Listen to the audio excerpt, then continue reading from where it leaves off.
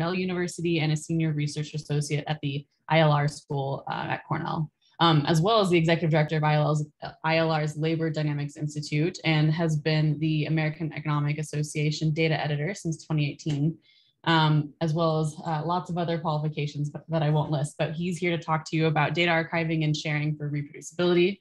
And I'm gonna let you take it away. Go ahead. Okay, thank you, Katie. And welcome back from all the breakout rooms, everybody. So I'm the last person to have a full hour. And so that'll be a challenge, but I'll actually touch on a few things that I believe you will have touched on over the course of the 3 previous days as well.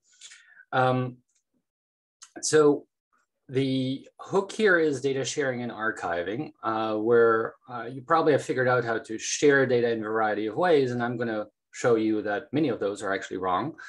And I'm going to show you, though, that it's actually not that hard. And that's where the archiving comes in. But the background to some of this is also that this is another one of those key features of reproducible science that has an ethical background.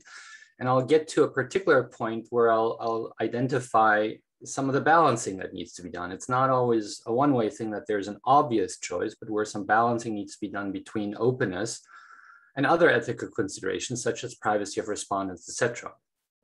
I'm going to argue that they're not contradictory in all circumstances, but you won't necessarily work the same way. So I'm going to give you a very abbreviated version of the data lifecycle. I'm then going to actually use one part of that. I've thrown in there that it might take as many as 20 minutes, but in essence, this presentation is a reproducible dynamic document, and the survey that I sent out to you guys will update that and will apply the data lifecycle components that we have there. And I'll then spend some time and maybe some question time as well on what can you do about all these wonderful open science things when the data shouldn't be open, i.e. when it is sensitive. And often what we encounter in some of the articles that we review at the AEA is that the simple question about you have a confidential data set and I understand you can share it, but are you actually keeping it in a particular archive, finds, if I were sitting in front of people, blank stares or at least non-conclusive information in emails. That is a hard problem, and that's an entire session on its own, but we'll touch on it a bit, including also about how to think about licensing, which is something that most social scientists don't get taught about and don't do. So we'll talk a bit about that. All of this is very rough, and there's a bit of flying by the seats of my pants at some point in time in there as well. So if you haven't already, and quite a few have not already, go to this form and just fill it out while you listen to the other stuff. And we'll get back to the data generated through that form shortly. So don't take it too seriously. That's not the point. And I'm just going to leave this a tad up on for those of you who want to fill it out on your mobile phones or something like that. That QR code will lead you there as well. But it's also in Alex's email from this morning. Some background, since you can share along with these slides, and let me actually give you the URL in the chat if you want to do that, because that's another way of doing that, or maybe Alex has already done that. Where's my bar? I pasted the link to the form in the chat, but I don't think I have the link to your slides. And now you do. Okay, excellent, thank you. Okay, back to this. So 2 things I wanted to point to. The bit of a longer talk about all the reproducibility stuff that we have been doing amongst data editors, at least in economics. And I'm going to refer to the FAIR principles quite a bit. So I've put the link to those in there. It's short and sweet, but it's important. Okay. So the goals of what I'm going to try and achieve here is tell you that it's not that hard to curate data, and I'm going to tell you why it's not hard and what it means to curate and when you should do so. And then finally, thinking a bit about licensing at the very end. Okay, so in the, well, I'm not going to call them good old days, but in the old days, for reproducibility packages, when sending stuff to a journal, you would send a zip file, zip up the stuff on your laptop, and then send it there. And it ends up kind of as a random file on a journal website. And then there's all these other problems. What if the data is not on your laptop? What if it doesn't fit on other people's data? What if the data is not yours to send? And I point out that nothing of what I'll tell you will prevent you from archiving or sending or doing other things of data that you are not allowed to send. We regularly have to remove those from replication packages at the AEA. Read your data use agreement. You might have clicked through it 5 years ago, it's still valid. So all those things are problems there. The first thing is that if you actually consider a package, you've just put together that wonderful dynamic document that has both presentation and the paper driven from the same underlying data that's on your laptop. How did the data get to your laptop? How did the data get generated? Those are what we call provenance questions, and they kind of get lost in the struggle often because you're focused on, yeah, I've collected all this data, now I need to analyze and write a paper, etc. The second part that has been an issue is this random file on a journal website, or I could strike here actually journal website. Random file on a website is often the idea that I've got it posted on my website. So what else do you want? I'm sharing it all. All those things that you can then ask of that random file, hey, it's a zip file. Is everything in the zip file? That's the kind of thing we test at the journals. Are they actually being curated or preserved? If it's on your website, the answer is typically not. Can the data be reused? Is that same question again? Can the data be found independently of the article? And all of those types of questions are fair questions. So what is FAIR?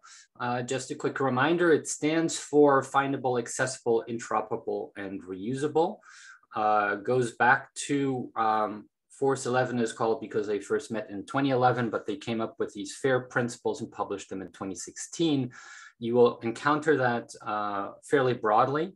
I'm going to go over some of these issues as well. I'm going to do a bit of cherry picking because full FAIR compliance is a bit more of a challenge, but we can tick a lot of those boxes pretty easily at the end of this talk. To get back to some of the ethical principles behind the FAIR is that making data stand on its own in a variety of ways, both human and machine readable, is the key element of reliable and transparent science. And so the subsequent reuse and knowledge gained from anything that you have posted out there is part of what the FAIR principles are meant to enable. One of the things is that by doing it this way, not only can this be done on an idiosyncratic way, such as I'm able to read that README that you've put together that describes how you collected the data, but true FAIR actually means it also needs to be machine readable so we can do things at scale, right? It doesn't scale very easily if we have to parse lots of idiosyncratically written verbose descriptions. As we found at the AEA, it also doesn't help if people describe how they actually ran the programs that way, but that's a different story, not for here. But some of the robustness and the enforced transparency and the scalability that the FAIR principles entail are important. We're going to touch on that in this example of data curation because we're going to do some of the tasks manually. I'll point out when they could actually even be done by scripts. Definitely I have done them, but probably not within 10 minutes that I've allocated to this. But we are going to use the fact that a properly archived data deposit under FAIR can be used in a machine readable way, thus enhancing the transparency and the scalability of these kinds of things. Okay.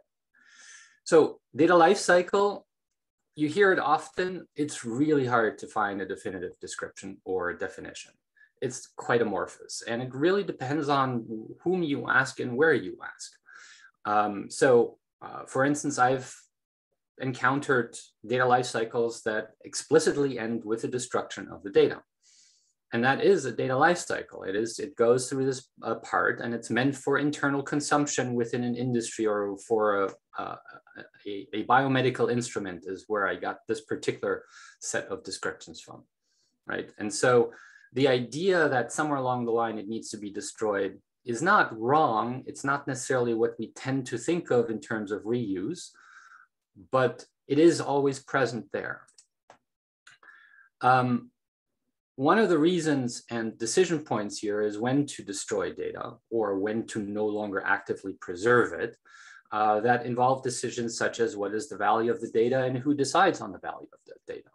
Now, most of what we hear in the open science literature is about let's make data more robust. And I've actively participating in making data more robust at the AEA by ensuring that it's more easily found, that it is properly curated, et cetera. But the decision is simply, well, it should at least be present for longer than 0 for some positive amount of time. But what is the ultimate utility of the data that we collect in this way remains an open question. Do we really need to retain all papers, replication packages for 10 years or for 20 years or for 100 years or for 1,000? I don't know. Nobody knows. And that's why that's actually a very hard decision. And I actually participated in on an NIH panel on that particular topic. And we did not come up with a clear answer to that, but just some guidance on how people might evaluate within their disciplines, within their research group, et cetera, on what the value of the data is. Many institutions make that decision on a regular basis. Government agencies have record schedules, and they need to explicitly decide which types of data are destroyed immediately, which types of data are kept for 3 years, which types of data are kept for 10 years, and which are kept forever in the National Archives, right? Some other decisions, say in the physical sciences, if you're looking at the CERN accelerator, say, are embodied within the actual data collection process. Only a fraction of 1% is ever even kept beyond the instance that the data is generated. And that data itself has also a limited lifespan and gets distilled over time into ever more aggregated information. At some point in time, it is thrown away. Right? How long that is and how often that happens is not an easy decision. Okay. So data lifecycle might also include reuse. And so let's not destroy the data, let's keep it after it's preserved and share and reuse. And that in essence means that while most of these graphs will have a closed loop, you're not necessarily the one reusing your data. Those are probably other people or other papers or other projects that are going to be reusing that. So that starts that cycle anew, right?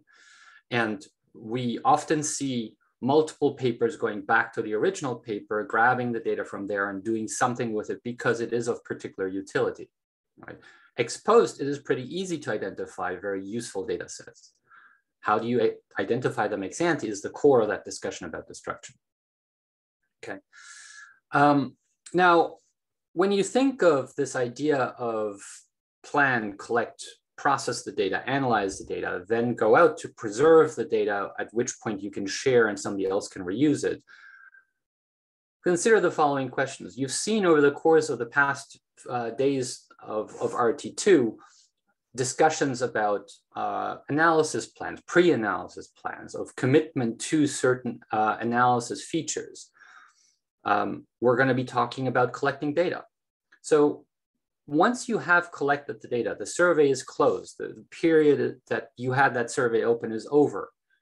That particular collection is done. It will never, ever be changed again. Do you really want to wait until the end of that entire processing stream to archive or preserve the data at that point, right? The data is not going to change anymore. But your archiving decision, your preservation decision might be, if you're doing it at the end when the paper gets published in a journal, might still be 4 or 5 years away. There is going to be loss, there is risk of losing it, etc. And so it's a valid question to think, is that the right way to formulate the data lifecycle? Furthermore, once you have, for instance, an analysis plan, if you've registered that analysis plan, are you really going to change the process and analysis step, right? Are there things that you can already demonstrate that you committed to? You can record an analysis plan. You can also record an early version of the paper that led to that analysis plan. And what are you going to use? Well, you're going to commit to using specific versions of the data set, and you're going to generate new versions of the data, right? So one way to modify this is to, let's take that preservation step out of the cycle, and let's think about how to incorporate it into a slightly different one. One way would be to preserve as you go. I've collected my data, I'm going to shove some stuff off into the archive, right? Maybe it's my backup going that I can go back and figure out the backup for the next 10 years, right? Or maybe it's something that I'm going to do explicitly. I'm going to go on and process and analyze, and then what comes out of that is my analysis data and the paper, et cetera. And then I'm going to preserve that too, because the two are distinct, right? Now I have 2 points in time where I can do some of these things, and then I can start to share and reuse. But we can take that even one step further and even break the link between the collect and process. And one of the really good reasons to do that is because in the act of preserving, you might actually modify the data so that it is long-term preserved. And if others want to reuse that data, well, you are your first reuser. If you ever have contacted an author, hey, I'm interested in reproducing some of the things in your paper, can you send me the data? Which is sort of the old style of asking for some of these things, right? And Fernando can go on for ages on how you can do that politely, because we have templates for all of that in the Acre platform. But there is actually a risk to doing so that we've run into a few times, because the version that the author will send you is whatever happens to be on his laptop at the moment that you ask, which is not necessarily the version that's in the paper, which is not necessarily the version that he should have been using. And in some cases, it turns out it's not the version he actually used for the paper, but is the version that is different from the version that got collected. So there are risks there of confusion between these kinds of things that relate back to improper, imperfect, incomplete, or inexistent preservation of the analysis as it was there. One way to avoid that is the way that I'm going to demonstrate here, is that you literally break that step into 2 pieces. You're going to collect, say from a survey, you're going to preserve that raw data as it got there, which might involve that you're going to strip off IDs. And I'm going to point to the, say, the JPAL or the World Bank handbooks on how to strip those things out. We're not going to talk about that here. And then you're going to use that preserved version, which maybe in the future, maybe immediately becomes available to everybody else in your own research. So you are your first reuser. And that ensures that your data is actually reusable, as well as a nice side benefit. And then we can do whatever we want to do in terms of processing, analyzing, etc. And what comes out of that gets preserved as well. It opens up the possibility that we can also share this data, and I'll get to with whom, much earlier in a very robust way. For instance, say you've collected a survey and you're going to use half of it for one paper and half of it for a different paper.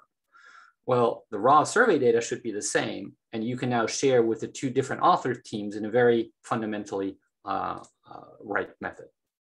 Okay, but you're going to come around and say, but I don't want to be scooped, right? If I'm going to put it out 4 years before I actually get to publish, somebody else might be really quick at it. I'm not going to do that. The key is that preservation is not equivalent to publication. The example I'm going to show you today will make it public, okay? But I'll speak to other methods of doing so at the tail end of this.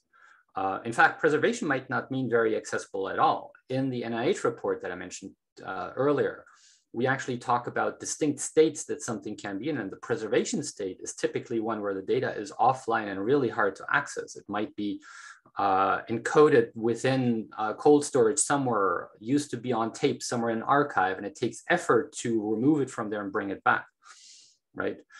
All those books in the stacks that you have to request in your library, if you still request books in your library, they are being preserved and they are offline even from walking up to a shelf and grabbing them, because that's the best way to preserve them. And then you need to rehydrate, recover, etc., extract them for preservation. So preservation itself does not imply publication. Publication itself does not imply data availability. And as I'll tease about some of those FAIR characteristics, the key part about publication is that you publish the fact that the data can be made available, not that they necessarily are available at that point in time or in that particular format. So we have to think here of publication of metadata independent of the fact of data. But if you publish metadata, you also promise that the data described by the metadata is actually accessible. And that can only be reliably done if it has actually been preserved. So I'll get to some of these points when we go through the example. So coming back to the FAIR principles, here are some of the key features that you are looking for these kinds of things. So for one, to be findable, the F in FAIR, metadata have to be assigned. They should be, or they are required to be FAIR, globally unique, and eternally persistent. Right? Eternally is a long time. That's hard. Data are described with as rich metadata as possible. We're going to skip over that today. Metadata, in order to be findable, have to somehow be found. So they need to be indexable or in the search index or something like that. They need to be in a catalog. If you know nothing about the data, then it can't be found. And that's one of the key issues. Okay. Accessibility means that you actually need to be able to read the metadata. And that means that both humans and machines should be able to do so. And there's a requirement for metadata that even when the data are no longer available, remember that destruction phase, that the metadata still exists to demonstrate that the data have existed. And the metadata might be updated to reflect the fact, and beyond today's date, they no longer exist, right? But the fact that they have at some point in time existed is important because you base your research on that. Right? To be interoperable means you need to somehow understand the data. A blob of bytes does not make a data set interoperable, right? Metadata is and are elements of the data set, such as it's an XSLX file, which suggests that, but it doesn't confirm that, it's actually a readable Excel file in a modern version of Excel, right? Those are standards that the metadata needs to have, that the data needs to have, that are described by the metadata in order for us to be able to read that. Ideally, they use vocabularies so that there's a controlled aspect, a common understanding of what they actually express. And to be reusable, well, they need to be legally reusable, not just physically reusable. And so there needs to be a clear and accessible data usage license, right? As it turns out, many of the sites out there actually don't comply with that when they're on research-oriented sites because they're not licensed. They are copyrighted, and principal copyright means you can read what's on the website and that's it, but you can't actually use it in your own research unless you have permission from the author. There's a whole discussion about fair use that we're not going to get into, but that's what licenses are meant to address. So a few examples from some of the things that we have. So these are screenshots from a deposit at the AA Data and Code repository. And one of the things that we ask authors to do on there is to add lots of metadata to the files that they deposit. Right. And so in the screenshot here, there's information on there about the geographic coverage, about the time period, about the universe. Not all of those come from robust vocabularies, but it's one thing to get data librarians to adhere to vocabularies, it's another one to get economists to adhere to vocabularies. But at least some of the subject terms are enhanced to sort of come from that. And a JAL classification is a standardized set of metadata in economics that allows us to classify this in a robust way. Some of this that gets embedded within the metadata repository, the repository's website, into things that are probably here a bit too small to read, but they're embedded within the page. They're not the human readable part, they're the machine readable part that repeats in a structured ways in many of these things. Those things are picked up by indexes, such as the Google dataset search and other things. And so you can find this exact same deposit through that search engine or some of the other search engines as well, with some of the rich metadata carried over, right? And reusable, well, embedded within that web page is also a license that is both machine readable and is displayed for users to find, right? What is when data are not shareable? Well, here's an example from the German labor market office. The establishment history panel is detailed firm level information. It has a web page, it has a GUI, which suggests that they're committed to maintaining it. There is actually a statement somewhere on there for how long they promise to maintain it.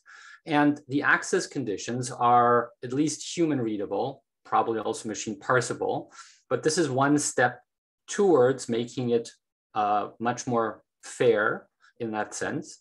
So the data, you can't download the data, but access is described. And that really is the only requirement of fair data, is that there is some mechanism to describe what the access actually entails, right? Access to this data is actually not trivial. It can take weeks and visits and other kinds of things, but it is definitely feasible to create fair metadata when the data are not shareable, okay? What kind of access conditions are we can think about? In decreasing order of freely available, you can waive copyright, you can do anything with it. More academically sensible means that you're going to have some sort of attribution required. You might restrict it to university researchers. You might make it available after an embargo. You might have an application process that somebody needs to sign off on. It might matter who that somebody is. You might check only for legal compliance, or you need the PI to sign off. All of those are things that we've encountered, and they're in decreasing order of desirability, etc. Right? The most restrictive one might be one that you actually have to be called Lars, or maybe even Lars Vilhuber, in order to access the data. And I'll show you how to do that too, but that's not really the ideal. So you're going to say, this is like way complicated, right? I'm not going to encode my web page where I'm going to post this kind of stuff. You mean I need to manage this application process for the next 30 years in order to comply with FAIR? And that DUI thing, how do I even get that? I can probably explain a lot of those things on how you would do that, but the whole point is that there are actually easy ways to do that. You ask the pros and the infrastructure that's out there to do that kind of thing for you. So let's jump in. We collected data. We have a survey. And so we're now going to go and archive it and use it in the way that I described it, right?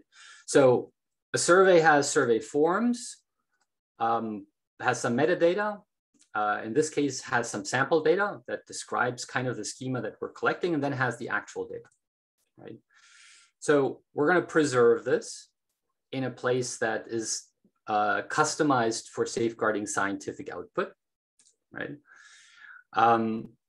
One of the reasons journals have a role to play in this is that they actually take care of some of those things for you. So publishing in a journal is one way to ensure safeguarding, but reputable journals. I have seen journals that have gone under and that have not ticked all of these boxes, and you literally cannot find any vestige of them because they were online only and did not have archival copies. So this is not always a panacea. Right? And data should be stored in repositories. None of this is totally infallible or persistent. Who can commit to preserving it for the next 1,000 years? And libraries have been ransacked and have been burned, and artifacts do get destroyed on a regular basis. You can find stories about digital artifacts getting destroyed on a regular basis. But there are such things as trusted repositories. There are standards around that. There are common sense standards, as well as an actual core trust seal that you can do.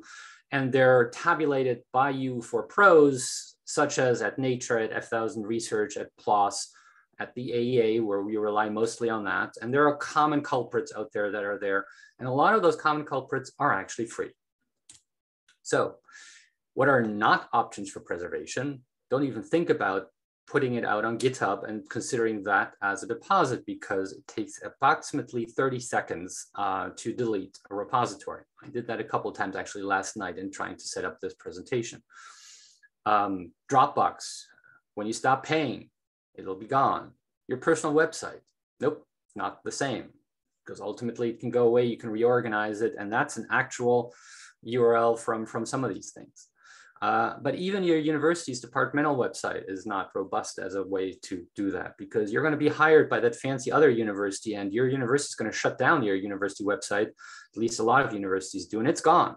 Bye, right? And if that was the way that you took this into account, no, it's not particularly robust.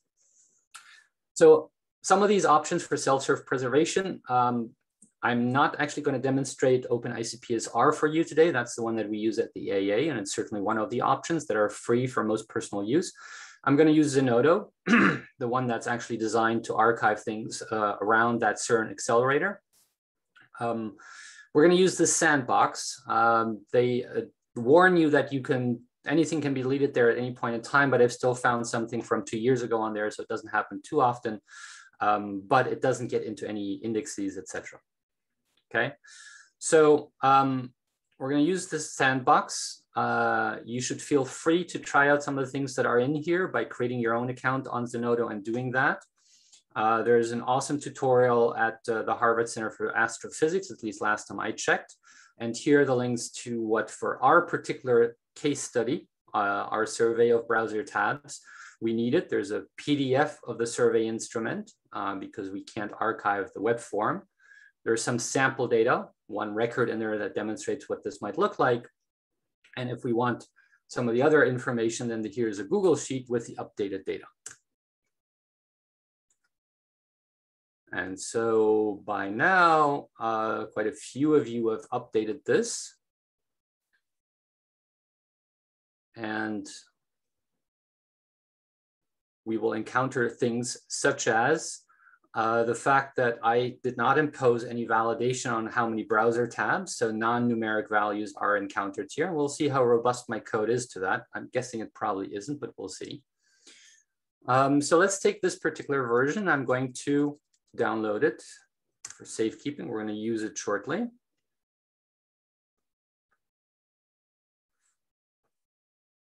And I'm going to go probably too fast for you guys, but since this is being recorded, you can follow along and try it out and all those kinds of nice little things. Okay. So I prepped some of this. So that's why I actually have a repository already there. So I'm going to show you what the initial deposit mechanism might look like. But in the context of planning and collecting data, I've already prepared all these things. And that's actually, let me just go to the proper view.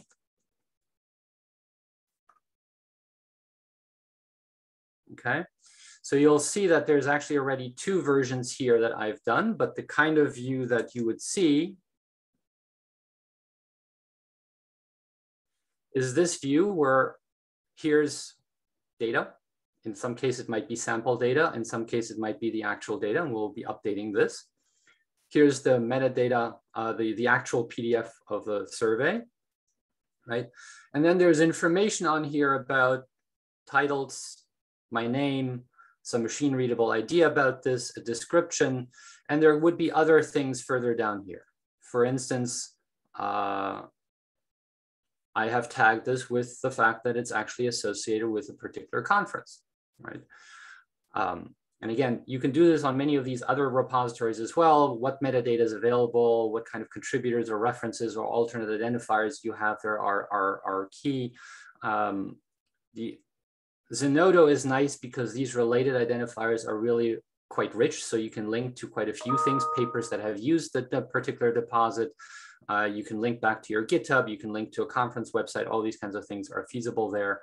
We're not going to go into too much detail here. So I went ahead last night and uploaded some of these. And that's why there is a version 1 of this. This is the very first upload to this. Here's a browser survey. It's 5 kilobytes and the PDF here. But there also is a second version.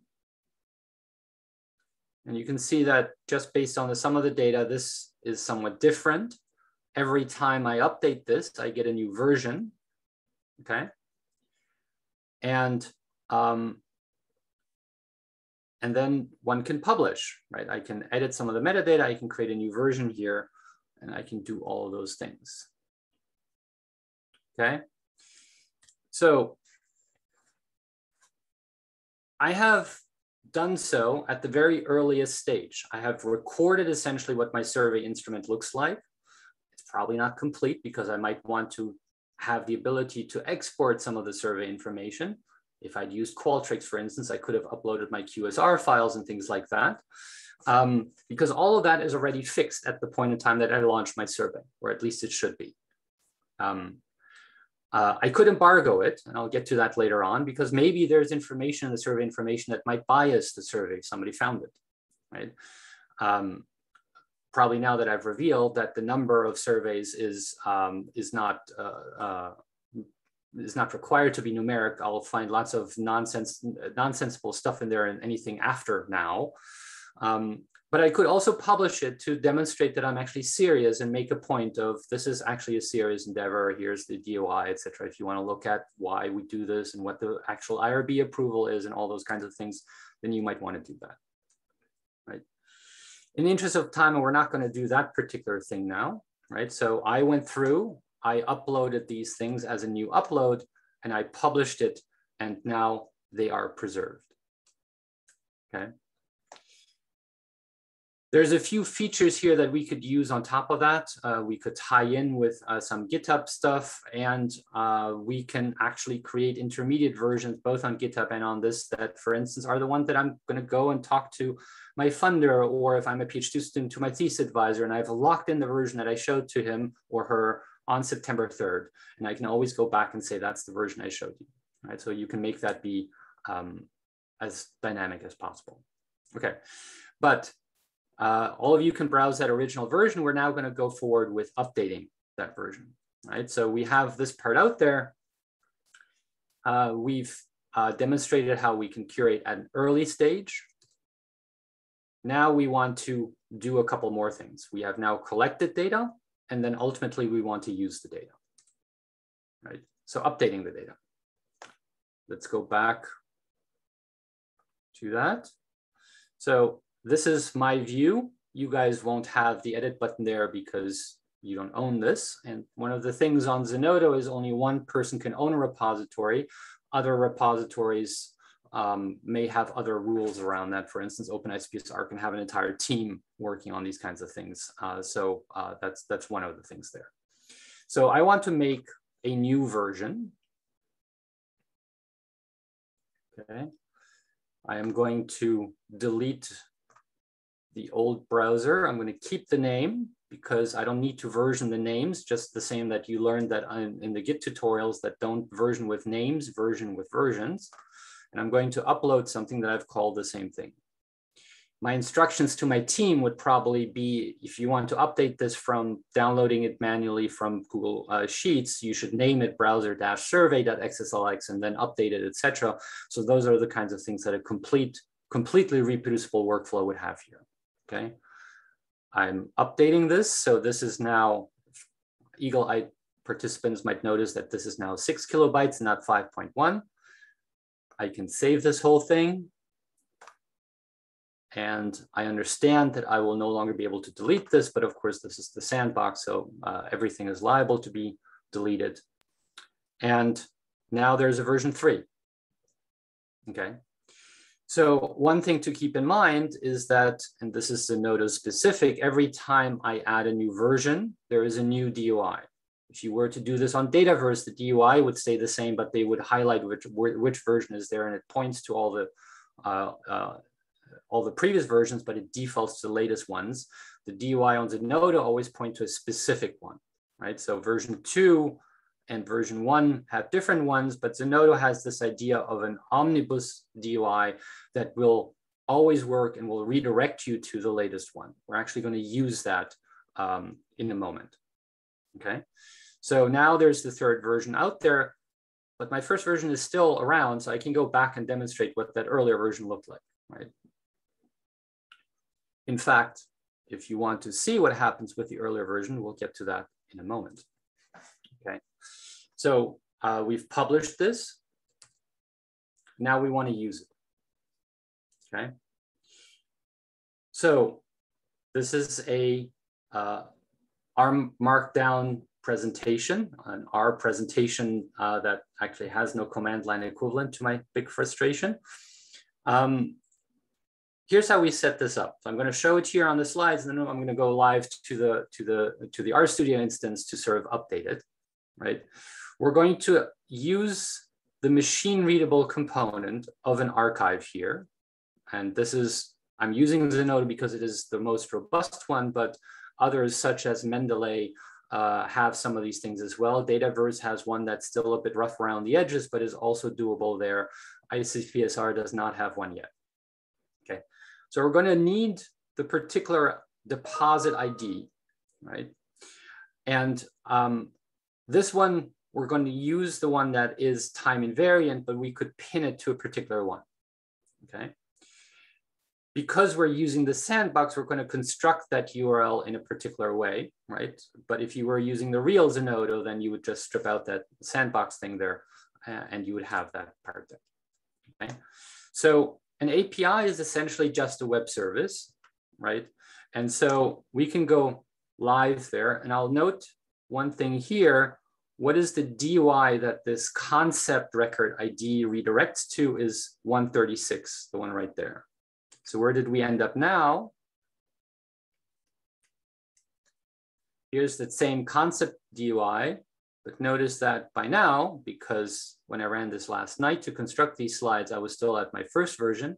Now it's pointing to the last version as the latest one. Okay. If on the other hand, we would actually use that directly, right? We would actually have, we could ignore all the previous ones. Right? And so there are ways to get some of the previous ones because, for instance, they're listed here. So we could parse this out and do some other things with it. This is structured JSON in this particular case, okay? You're not going to construct that by hand. That's what the service does for you, right? And we're not going to do anything here other than have embedded into our code the knowledge on how to read this. Right? So that's the information that we're going to get. It's useful to inspect because that allows us to sort of derive it, because there is no package to do this. At least I think there isn't. I didn't look, but I wanted to do this by hand. And so we're going to parse this information into some of the key pieces, because we're actually going to get that browser file that's up there that we just uploaded, not from my laptop, because we're going to get it straight from the repository, right? And that way I ensure that what I'm getting, if any of you are running the code, you're getting the same one. It's not reliant on the fact that it's on my laptop, right? And so the methods to doing that is that we're going to download the actual metadata. We're going to parse that metadata. One of the advantages of doing this is that I have a record in my repository of what version we actually used when compiling the latest slides, right? And then we're going to do something which requires a bit of Googling and figuring out what the JSON looks like, etc. I'm going to figure out what the file are in a particular repository, right? So this gets us within that JSON the complete list of files that are in that particular repository, right? We're only interested in the Excel spreadsheet. And so I'm going to download it only if it's the Excel spreadsheet that embodies, of course, some knowledge that there is only one in there, or at least one of interest. So this is not the most robust code, but it works. And so I'm going to download that. And I'm skipping any other files because it'll list that that PDF is there as well, right? So you can see that here, there's the PDF. Right? So I can choose to download any of the files I want. Okay, then I can get it into R. And just because we'd like to know which version it actually is, here's the demonstration that when I compiled these slides, this was the actual DOI of the last version, which happens to correspond to version 1, right? If we ran it again, it won't, and we will shortly. And so I can just generate, process, and analyze this data set and generate my analysis. In this case, how many browser tabs do on average have Firefox users there? Eagle-eyed viewers might identify that there's an error in my code that I fixed for the latest version, okay? So we have now we haven't preserved the final output of this. Actually, we have, I'll get to that in a moment. But we've curated the data necessary for reproducible analysis. I can pinpoint without reference to any of my own or my colleagues' archives or any ambiguity about which version we're running. I've curated that. So let me quickly go over here. Is it still live? Yes, it's still live.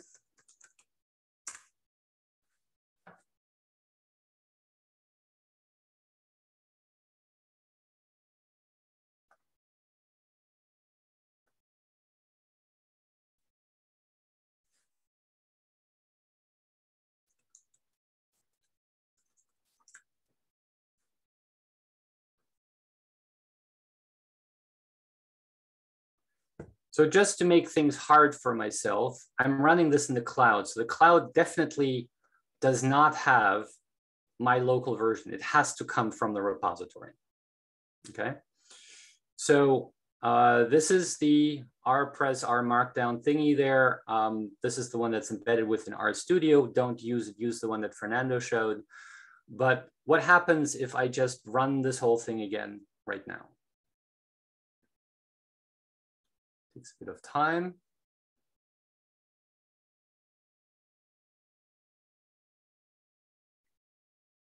Okay.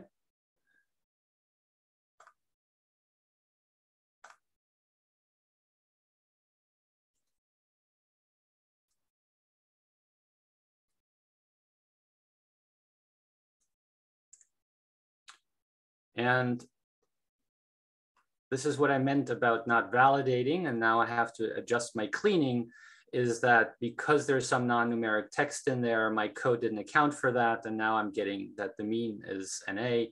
That, of course, is just an R option, but we can also see that this has been updated. It is now literally using the last version of that, right?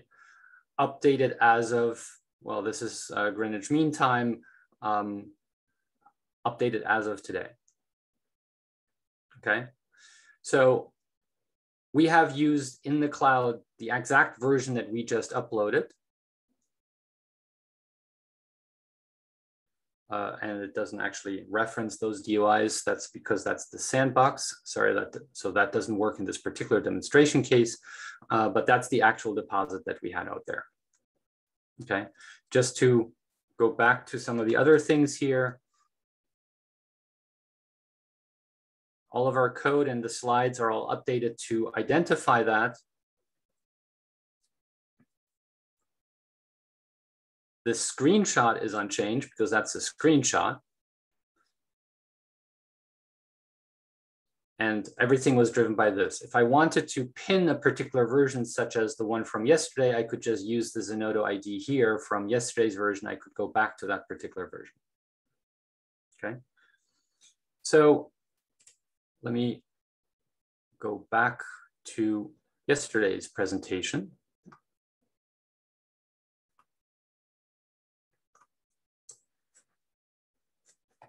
So we have essentially done the archiving part here and the use of the archives as part of our code base to create a fully reproducible workflow that can pick at robustly archived, in theory, if we weren't using the sandbox data, okay? There are links in here on how to archive your research code. As it turns out, that's what I've done with this particular code too. But let me just do one last thing and then open the floor to some discussions, just very briefly talk about licensing.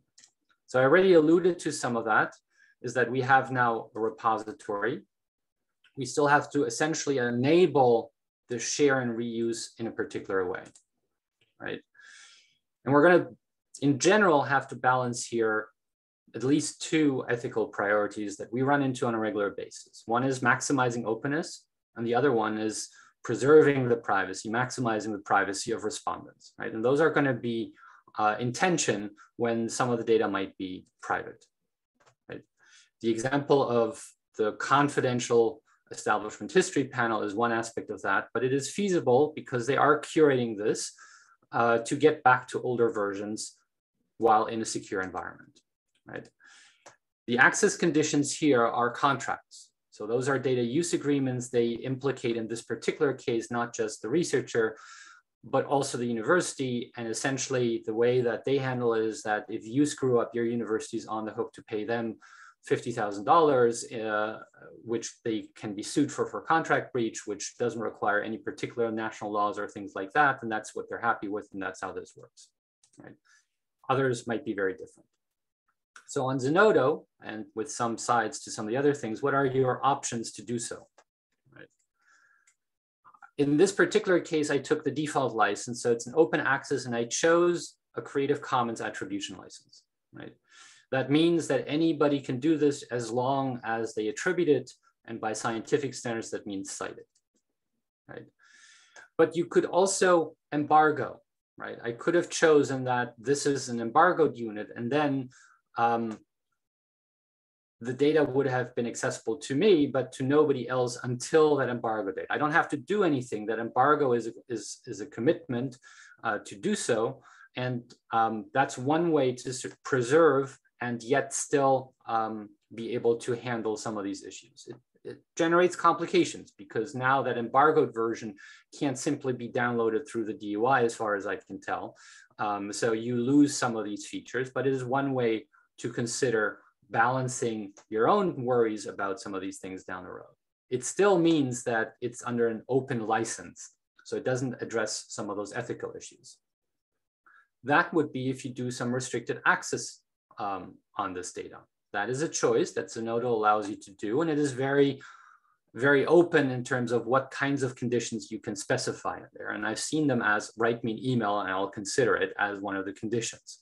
Not particularly robust, and that's why what actually is written in there, what is actually in the contracts is relevant, right? Hundreds of people can use the German data, but I have, as data editor, seen a paper that we got permission to use because it's archived on Zenodo, and we got permission the first time around. The second time around, the owner of the data simply ignored our emails. The README now contains that your mileage might vary on that particular file, but it is preserved, right? ICPSR has a slightly different mechanism. It does not actually involve the researcher. That can be both a pro and a con, because you kind of have to give up access or control over the data to do these kinds of things. But it also addresses the question we had earlier about, do I really need to approve requests for the next 30 years? Well, if ICPSR takes that role on, then you don't. The con is that you also lose control about who does it, because you might not want it to be as stringent, or maybe you want it more stringent than what ICPSR does. In their case, you have to sign agreements, involve the IRB, do all sorts of things, which are legit. We have a few users at the AE who do that kind of thing, right? And you choose that on ICPSR by choosing restricted access when the question pops up there. And finally, closed access, which I don't suggest for doing, effectively only makes it accessible to you on Zenodo. Closed access is not an option on places like ICPSR, but those are how these things are done there. I will note that these access rights can be revised because they're part of the metadata, not of the data itself. So you could, in principle, lock down access while you continue doing your analysis, and then go in and hit that edit button, which allows you to edit the license as well, and then to do that. This is one of the reasons why at the AA, we actually have a contract with the author that they will maintain the open access, because if a deposit is under their control, they can also change the access down the road. It's still preserved, but it's not accessible. Right?